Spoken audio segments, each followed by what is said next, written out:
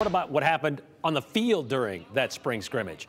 Rising sophomore Ashton Jeanty was the star of the show on Saturday. He scored on touchdown runs of 62 and 20 yards in the first half. He also caught a touchdown pass from Taylon Green, and that was a good one too. So that was what happened on the field. That was the good part of the second half. When he was all said and done, he put up 167 yards on 5 touches. Then he put a personal touch on his first media session, explaining how his type of play matches his temperament. No, I'm not quite. I mean, you can ask anybody, my parents, people I'm around. I'm usually pretty loud, pretty outgoing, just fun to be around, just happy.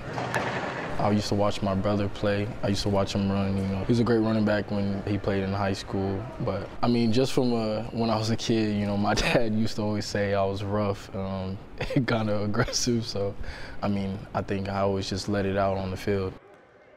Rough and aggressive on the field, that'd be great.